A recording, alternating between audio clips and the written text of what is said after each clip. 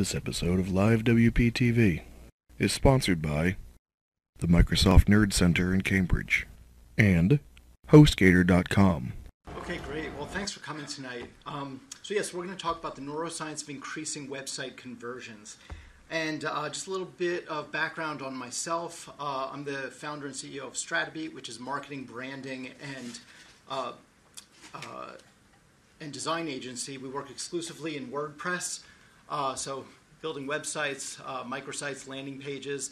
Throughout my career, I've worked with everyone from startups to mid-sized companies, a lot of the biggest of the big out there. So I've worked with AT&T, Procter & Gamble, Kraft Foods, United Healthcare, Hewlett-Packard, a lot of the Fortune 100.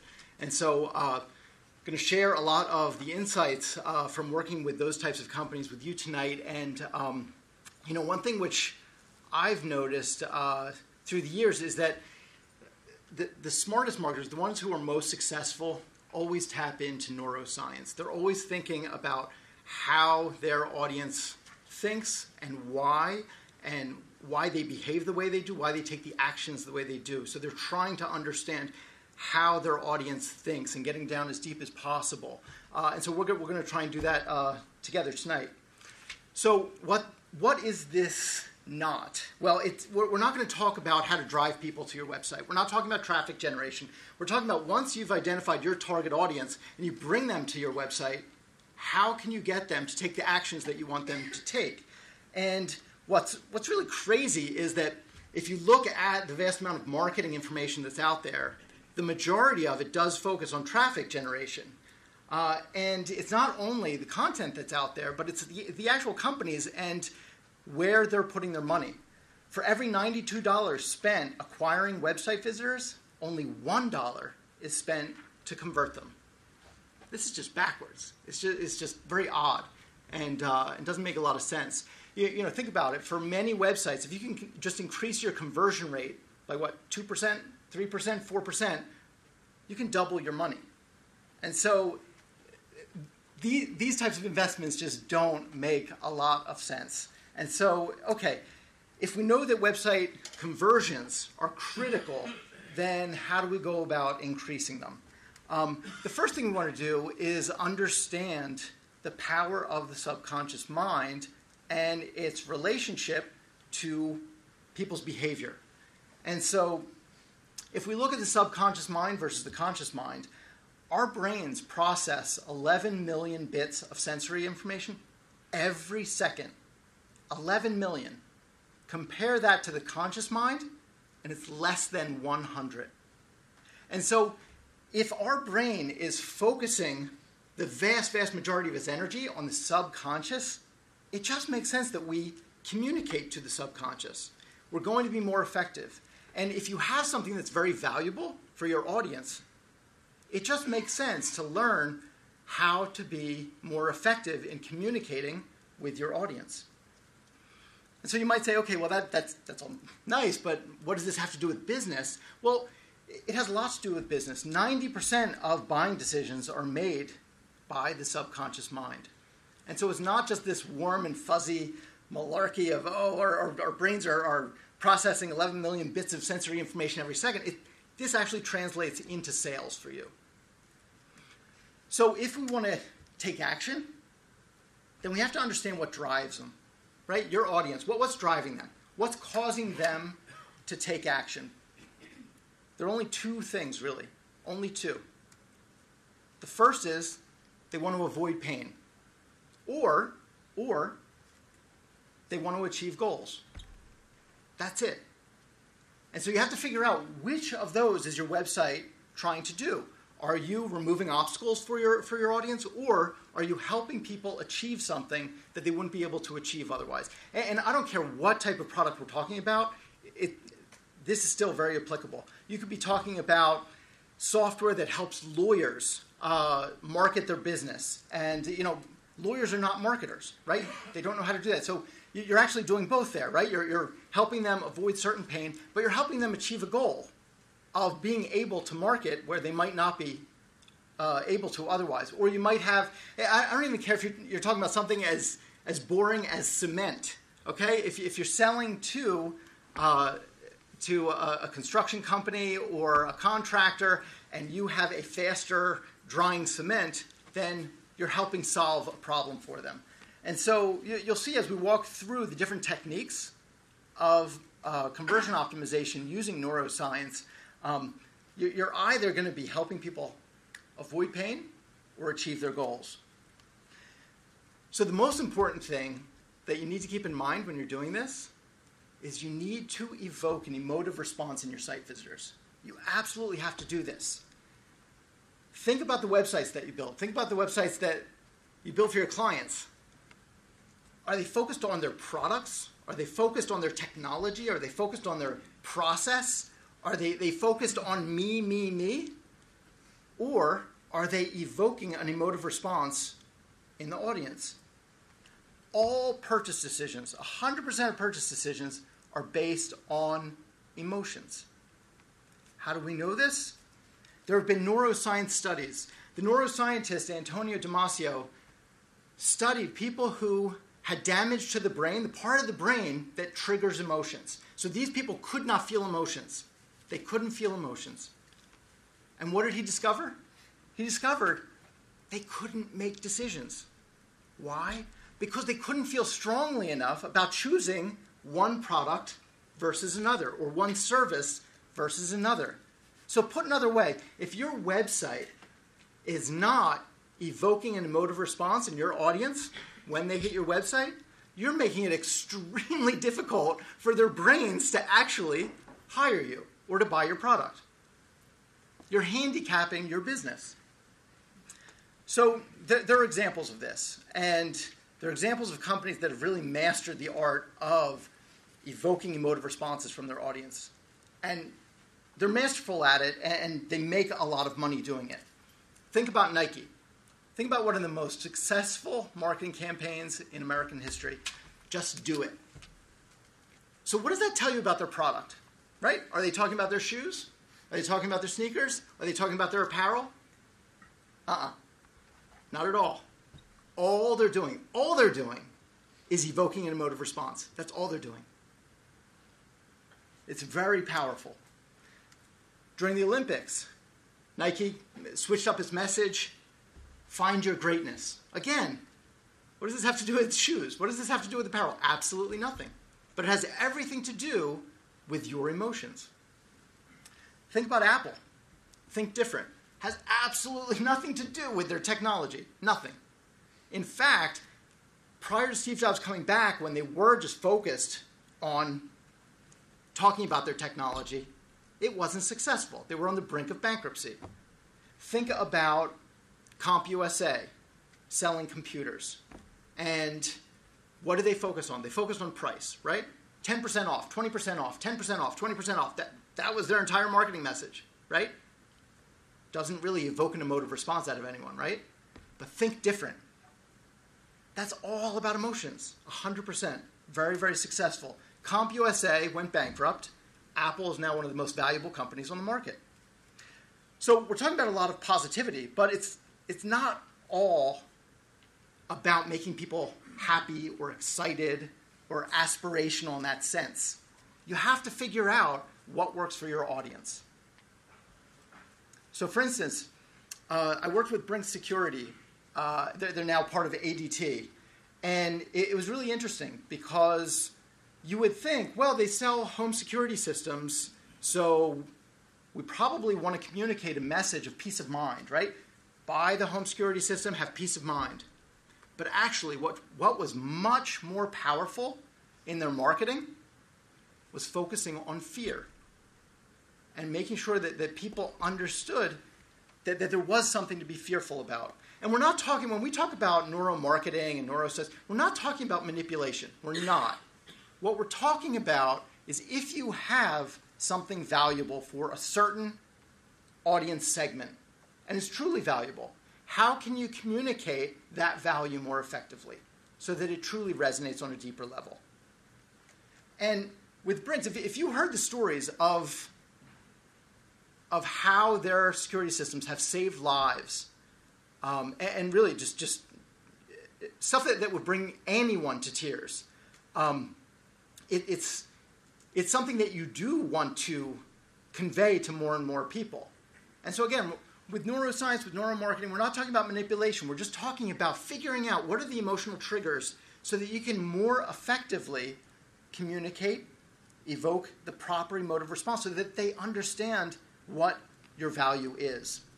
Now, sometimes it's interesting. You never know what it is that's going to change the emotive response in the audience. And so this is Hawk Hosting, a web hosting company. And on their homepage, they were testing 4 different variants of their web copy. And they were testing 4 different variants of the icon that they were displaying on the page. And the one on the left is the control with the globe. And the one on the right was the eventual winner. And the one on the right actually increased conversions by 2 to 3 times. That's massive. Doubling and tripling conversions. The company won't be more specific than that with their numbers. But what's interesting here is that they had 4 variants of language, yet, I don't know if you can see, but the language is identical in the control versus the winner. The only difference was the icon.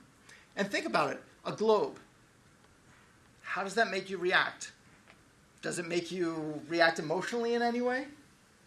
Probably not. We see globes everywhere in marketing, everywhere. Probably some of your clients use globes in their websites. It's very, very common. But it doesn't evoke an emotive response. So they put the padlock in, and all of a sudden their conversions skyrocket. The feeling of security. It's a feeling. It's a feeling of security. And so you never know what's going to work. You have to test and test and test some more. And sometimes it's going to be the language. Sometimes it's going to be the visual. Sometimes it's going to be a combination. Sometimes it's going to be your entire marketing message. But remember, the most important thing that I'd love for you to walk away with tonight is focus on evoking an emotive response out of your audience. When they hit your website, make sure they're feeling something. Because if they're not, it's extremely difficult. You're making it extremely difficult for them to convert. Okay, so how do we get them to convert? We know we want them to respond. How do we get them to convert? The first thing is we have to make it visual. So why is it so important to make it visual? Think about this. 46.1% of people say a website's design is the number one criterion for just discerning the credibility of the company. That means almost half of your website visitors are determining whether you're credible or not, whether you have the right to sell your services or your products to them just by your design. So in other words, if your design isn't sufficient, they're going to dismiss you out of hand very quickly. And this has been backed up in different industries with different studies. LexisNexis did one for the legal industry. One of the reasons for this is that the human brain processes visuals 60,000 times faster than text. So think about that. If you have the opportunity to communicate with your target audience, your prospective clients, wouldn't you want to make it easier for them to understand what you're conveying, what you want them to remember? And so if that's the case, it's a no-brainer. Make it visual. So review your websites and see how text-heavy they are. And if you are conveying your message through text, test out different visuals instead to convey the same information. Your message might be great, but you might be conveying it in a way that makes it very, very difficult for the human brain to process. That's what we're talking about here. It's difficult for the human brain to process text. It's much easier for the human brain to process visuals. It's not only about processing information, it's about remembering information. And our brains are set up to remember things that are visual. And our brains are not set up to remember text, just not. So after 72 hours, website visitors are probably going to remember about 10% of the text that they read while on your website. They're going to remember 65% of the images they saw, and they're going to remember 90% of the videos that they watched. So think about that. And is your website, or are your client's website, a bit too text-heavy right now? So talking about visuals, another thing that we want to look at and test is what exactly are the visuals that you're showing. So there's a special part of the brain that recognizes faces. It's called the fusiform face area, okay, the FFA.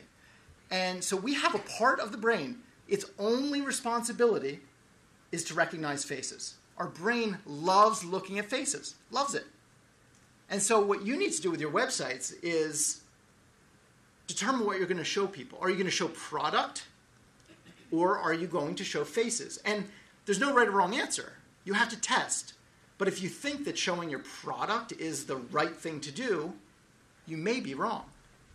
You may be able to convert many more people if you're focusing more on showing faces. And this has been proven over and over again. You look at very successful organizations. Let's take a look at Feeding America. I believe that they are the largest organization in this country focused on feeding the hungry. And what do they do? Do they show stats when you first land on their page? Nope. Do they show food? Nope. Do they show any bleak imagery? Nope. What they're showing is faces. All sorts of faces. So this is just at the top of the homepage. You would think that this is a slider that goes through about 5 or 6 different images, and they're all faces, all of them, 100%. Why do they do that? Because that's what works. Showing faces is very, very effective because we have a part of our brain specifically geared towards faces. Now, color is another area. We're talking about making things visual, right? Color is very, very important. And the consistent use of color is very important. Color increases brand recognition by a whopping 80%. 80%, that's pretty ridiculous. So if I said to you, okay, what brand is green?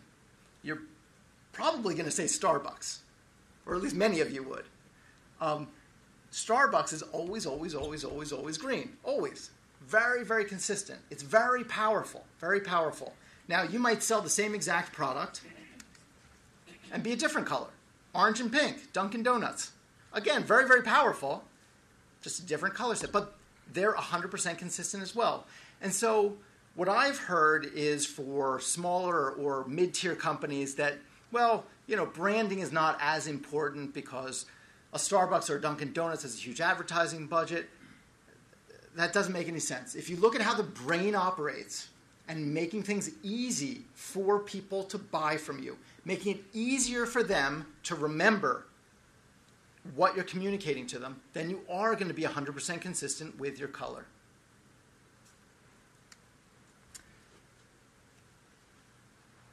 So another area of neuroscience which is really interesting with websites is the power of mirror neurons.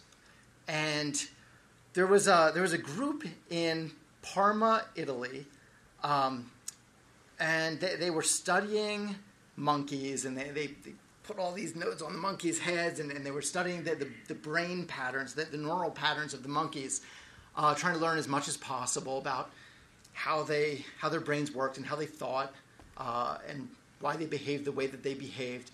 And one day, a grad student, as part of the study team, walked into the room with an ice cream cone. And the monkeys went berserk. And he said, wow, that's interesting.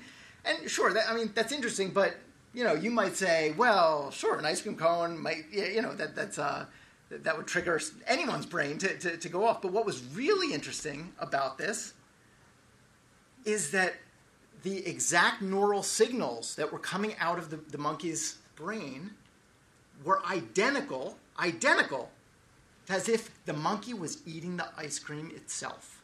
In other words, there was zero difference in the brain, in the signals coming from the brain, from a monkey watching you eat ice cream versus the monkey eating ice cream itself. And so what does this tell us? Well, this tells us a lot about how to communicate with people. What it says is that showing is much, much more effective than telling. And so with your website, instead of trying to tell people how great a product is, how great a service is, how great a team is, how great a technology is, show them. You need to show them to trigger the mirror neurons. If you're just telling them, you're not going to be triggering the mirror neurons. And so it's much, much more effective. Stories are very, very effective. If you can show people what they can be, so success stories, for example, very, very powerful. Customer profiles can be powerful if they're packaged correctly and they're made visual. You look at Weight Watchers and a lot of the programs to lose weight, and what do? They're firing your mirror neurons all the time because it's before, after, before, after, before, after. They're showing you what you can be so that your brain is firing these mirror neurons and you're living it. You feel like you've just lost weight just by watching an infomercial, right? So it's the same with the website.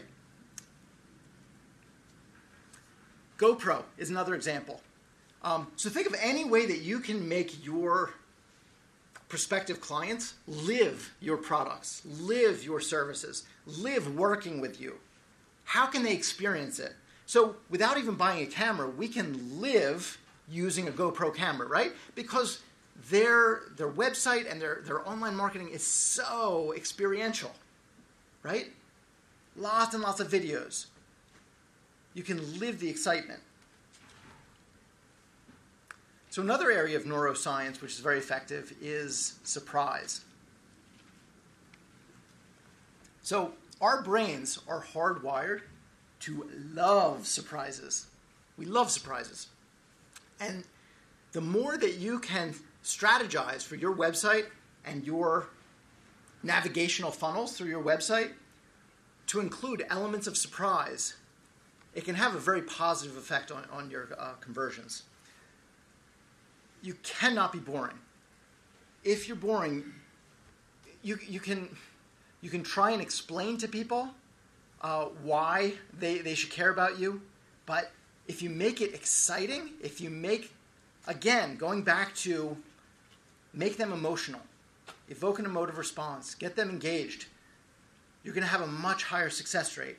And that's why you see companies introducing this element of surprise all the time among very, very successful companies. Look at Red Bull. They're all about surprise. They want to surprise you at every turn. They never talk about their drink. What they do is they'll focus on extreme sports or extreme experiences. They'll send someone up to outer space and drop them out of an aircraft and film it all. And they're constantly challenging you to experience more and more. And they're all about excitement. But it doesn't have to be a brand that lends itself to something so exciting. Intel. So I've worked with Intel's marketing department, and I can tell you that their products are so complex, it would be very, very easy for Intel to fall into the trap of boring marketing, right? They have very technical products. They can talk technology all day long. They can bore the pants off of anyone with their technology, but they don't. They're exceptional marketers. Why? Because they're always thinking of how to surprise you. Always. For example, even with their Innovation Everywhere blog, they can come up with boring innovation topics, right? But what do? They come up with topics like, listen to the color of pizza. It's great. It's great. So even something as simple as a blog and blog topics, you can introduce elements of surprise. So another area of neuroscience which is very effective is the principle of reciprocity. So I'll do this for you, and then you do that for me. So a great example of this is HubSpot, where for years and years they've been offering a free grader. First it was a website grader, then it morphed into a marketing grader. And if you question the value of something like this, where they're just offering it for free, all you need to do is enter your site address and then enter your email address. So really, they're just after your email address. And if you think that this is tried, it's been done, it's old, it doesn't work, the last stats that I've seen from their marketing grader, they had over 4 million users. Over 4 million. And that stat is old. I'm sure it's over 5 or 6 million by now. That's insane. That's crazy.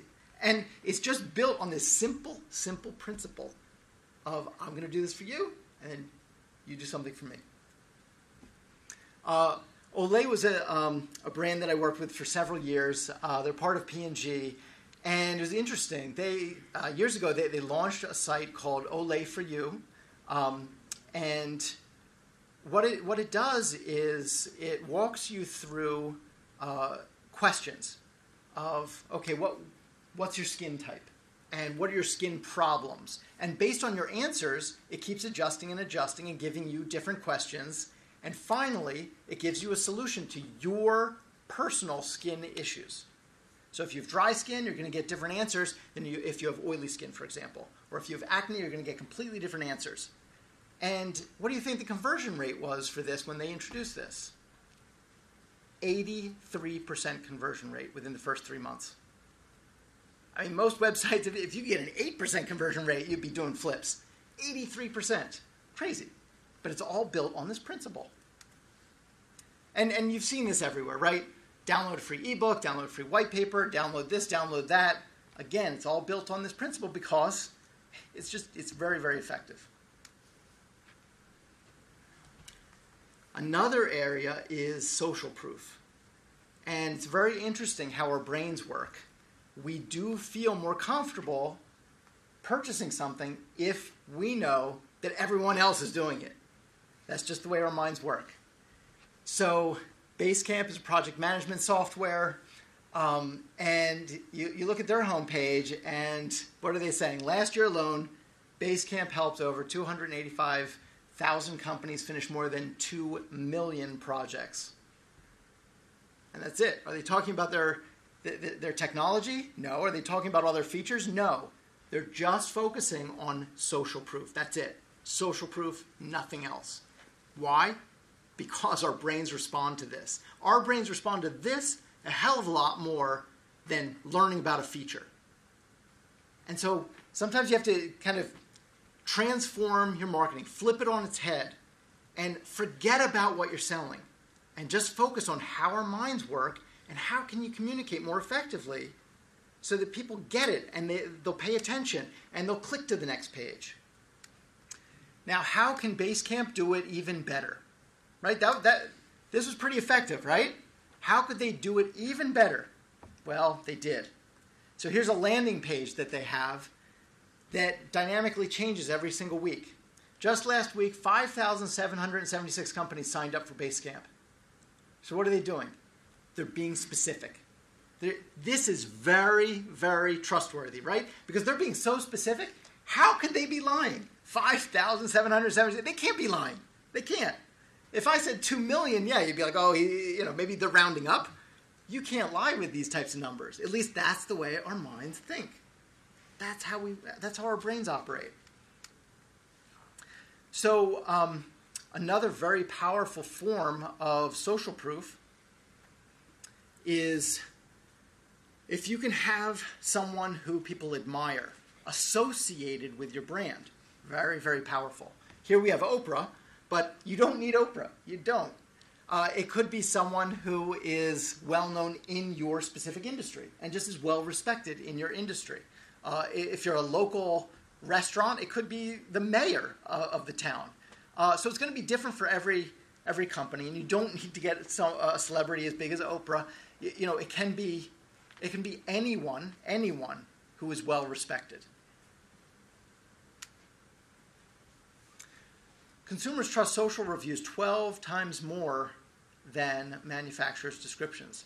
So again, people trust other people. They trust other consumers. How can you introduce more reviews, more social proof, rather than telling people more about what you do, telling people more about your services or your products? Kaya Skin Clinic ran some tests. And what they were looking to test was different messaging in combination with social proof and seeing what would happen. And so this is a promotion for a skin consultation. And the language here, if you can't see it, is for skin consultation, register here. And then they test it against, I want an expert opinion, sign me up. And then they test that against social proof. So here they're including how many people like their Facebook page, So it's not even social proof of this specific offer, right? It doesn't even matter. What matters is just the fact that this many people have said that we're credible, that we're valuable. And therefore, a lot of people just automatically will assume that, yeah, they are credible, they are valuable. So how did this increase conversions? There's a 137.5% increase in the conversion rate, and the social proof was responsible for 70% of that. So very, very powerful. Social proof, I've seen social proof in action. Years ago, I worked in an agency in constant contact with the client. They're a large software company in Massachusetts. They started out with email marketing software, morphed into social media and event management software. So essentially it's marketing software. And years ago, they ran different tests on their paid search advertising, so their PPC ads. And what they were doing was they were seeing what resonated with their audience. And they're marketing software, so you would think an ROI type of business-focused message would be the most effective thing that they could do, right? Use our software, make more money. Use our software, get more leads, right? Well, they tested it against an ad that simply said, over 200,000 small businesses use our software. Guess which one? The social proof overwhelmingly won. So much so that they used that messaging front and center on their homepage for years, so that it escalated not only from 200,000 businesses, but to 300,000 businesses and onwards. So what they did was they used PPC advertising to figure out how their audience was thinking, the types of messaging that their audience responded to, and then they applied it to their website and to every other form of marketing that they did. So it's very, very powerful. And it's not really surprising that social proof is that powerful. So finally, what you want to do is you want to take all of this, right, and you want to test it out. Because a lot of this sounds great, but until you start testing, you don't know exactly what's going to work for you and your clients most effectively. You really have to test. But there are a lot of tools out there to help you. The one that I personally have the most experience with is Unbounce. It's fantastic, very, very easy to use. And it enables you to set up very, very easily a lot of A/B tests to figure out whether this works better than that or that works better than this. Optimizely is very similar to Unbounce. Visual Website Optimizer, very similar. Nelio A/B Tester is something that I haven't used, but I'm very eager to start testing it out. It is WordPress specific, and they claim that they are the most comprehensive A/B testing solution for WordPress. And so, again, I haven't used it, but it looks fantastic. I'm eager to get started with it. And also, KingSumo is another one that you might want to test out. KingSumo is also WordPress specific. And what it does is it tests out blog titles. And so if you're looking to increase your blog readership, if you're looking to get more signups in your blog, more click-throughs on your headlines, it's a fantastic tool. I'm not sure if you're aware, but if you have a blog, probably 80% of the people who see your blog titles stop there. And only 20% click through to actually read your blog posts. 20%. And so you need to do everything possible to figure out, well, what is it that is going to get my audience to respond positively, to feel compelled to click. And so what KingSumo does is it makes it super easy for you to display 4, 5, 6 different blog titles. And obviously it displays based on different user sessions. But it's a very fast way for you to figure out what is working well, what's not, so you can drop the losers and you can just keep the winner. And so, again, I would encourage you just to keep testing and testing and testing, because regardless of anything I said tonight, you're not going to know what works most effectively for your specific clients and for each specific client until you start testing. So thank you very much.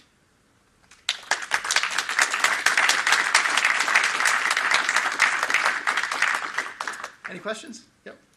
Yeah, I've been working with a small business, a startup that's basically one product company, and there have been many discussions, arguments, whatever you want to call them, Yep. about displaying video on their homepage, and Okay. whether it should autoplay or it should be initiated by the user. Is there a general rule of thumb about this? I've heard you should not do that, and I hate it when sites do that, but other people may respond differently. Is this a background video, or is this, say, like a YouTube video that's front and It's center? more of a YouTube-ish kind of thing. Yeah, I wouldn't do autoplay. Well, and it also depends where the audience is likely to be. If it's a business audience, you never ever want to do autoplay because people are at work; they can't have sound on their laptops or their desktops going. Yeah. And so I would say if it's a business audience, definitely not. It's a consumer product. It's a consumer product. Yeah. You could test. You could test both ways and see what happens. And you can test with a video and without a video. We've done tests of videos versus images, and you would think that a video would win every time. It doesn't. In the tests that we've done, images have won. And it could be just those specific tests, but you never ever know. You never know until you test it. And it could be that people don't have the time. For that type of product, they don't have the time. They're not going to take the time to watch a video. An image is good enough. It gives them the information they need to convert. Whereas a video might just be too cumbersome because they don't want to spend the time. And they feel like they have to, so they go somewhere else. So you just have to test it to see what works. When Obama was running for president, he did similar tests. Video versus image. Image blew away video. So you never know. Tom, a friend of mine set up a website for a company that had those construction debris bags. Okay. Yep. You fill them up with like 1,000 pounds. And he had pretty good success in traffic. But then they changed the color of this bag to be the same as Home Depot's color, the orange. Okay. So I was thinking that when you talked about Starbucks and Dunkin' Donuts, Yep. that increased his business. Uh, I don't know if Depot will figure it out and cut you back on it. I don't know if you could register a color. yeah. I'm never a fan of trying to do business that way. You should build your own brand, and just trying to copy what others are doing or take advantage of others. Or probably what's happening is there's confusion in the market. If sales spiked after the color change and it looks identical to Home Depot's, then there might be some confusion. Certain people are thinking that it is the Home Depot product. You never want to do business that way. At least I would recommend never doing business that way. You want to be honest.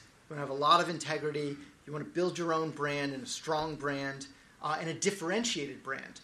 If there's confusion in the market as to what the brand is and is that Home Depot, then how are you building a brand? You're not building a brand in that case. You're just stealing revenue, very, very short term. And then what are you going to do in 3 years? What are you going to do in 4 years?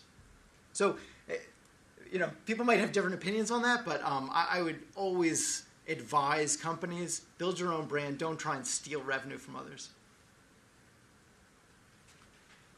Thanks for the fascinating presentation. Sure. You talked about President Obama, and can you give us any other thoughts about using it for personal branding, for lawyers, for example? And what comes to mind with neuroscience and that?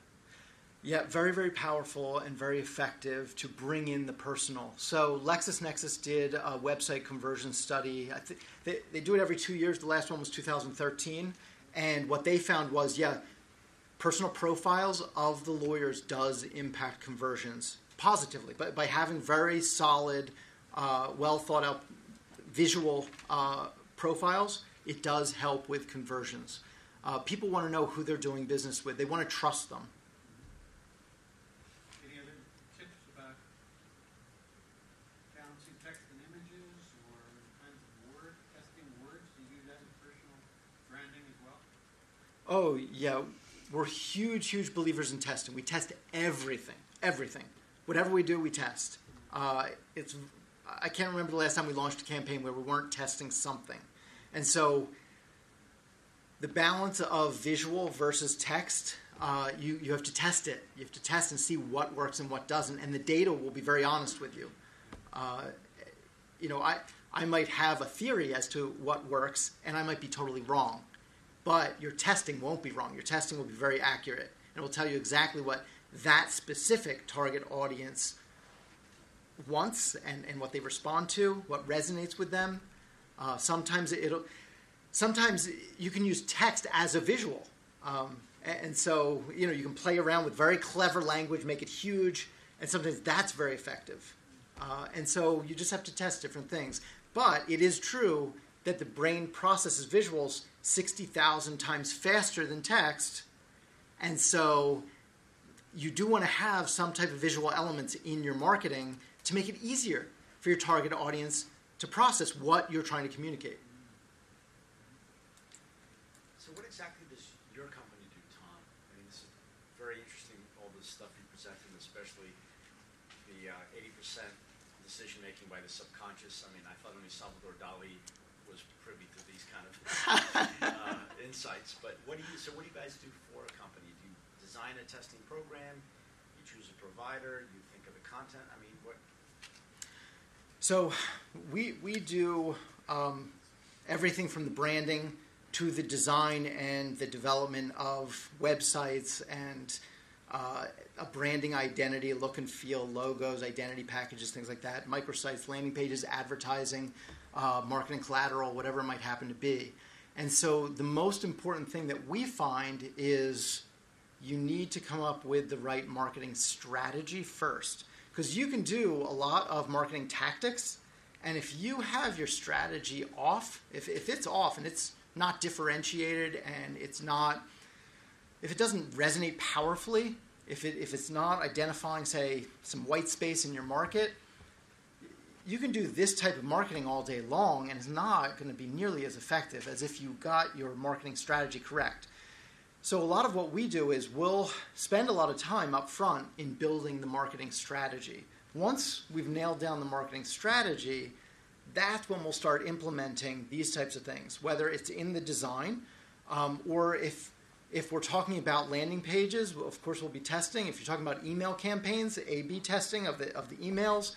On the website, you want to be A/B testing, different language. With your blog titles, you want to be A/B testing those. And so a lot of it is the strategy development that we do, but then also the execution of all the ongoing testing. How do you take the variables out of this? I mean, you might think Monday morning's a good time to launch, but after the Super Bowl, it may not get the traffic to a certain product.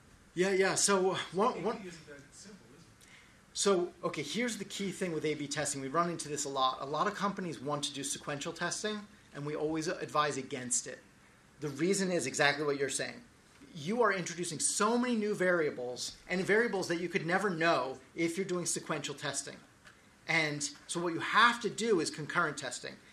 So that's what A/B testing is. If you're using any of the software products which I listed here, that is concurrent testing. You're testing A against B at the same time, and that's critical because you're absolutely right. I was talking with a shoe brand the other day where what they wanted to do was sequential testing, and I brought up the fact that, well, it's very seasonal, and so your data is going to be completely skewed month to month, right? Whereas if you're testing the same exact offer, just say with different messaging or different visuals or different calls to action or a different offer altogether, it has to be at the same time because otherwise seasonality is going to throw everything out of whack. And then you might draw the wrong conclusion from the data. So it's very, very important to do concurrent testing. Me again? Okay, so with the testing platforms that you cited on one of your slides, Yep. there was one that I recently heard about that a lot of people seem to be advocates for called Mojo. They're based locally in Linfield. Okay. And they have a very strong visual editor that it's very easy to do A, B, C, D, E, F, G, whatever testing concurrently. Yep. I was just wondering if you'd heard anything about them or... I haven't. They might be fantastic. They might be fantastic, but I haven't heard of them. But be careful. So you mentioned A, B, C, D, E. Well, that's part of their options. Yep. Right. And that's called multivariate testing. So I purposefully called it A/B testing for a reason. So Unbalanced can do a lot of multivariate testing as well. We do not advise most companies to do multivariate testing, even though you can. A lot of these products will let you do multivariate testing. We advise against it. Why?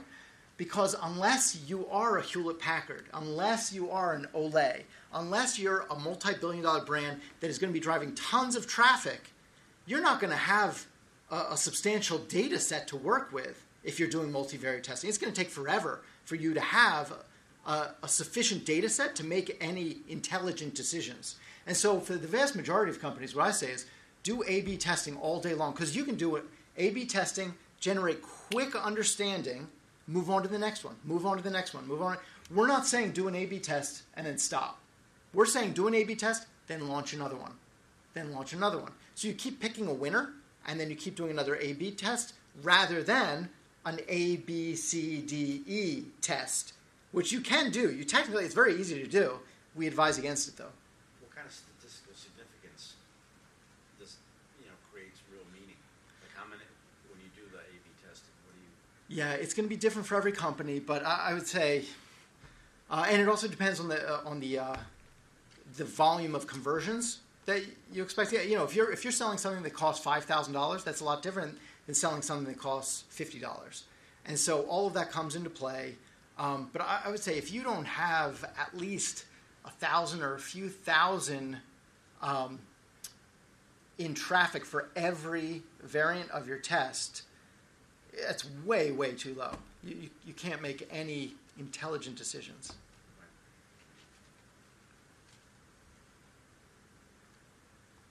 Okay, thank you.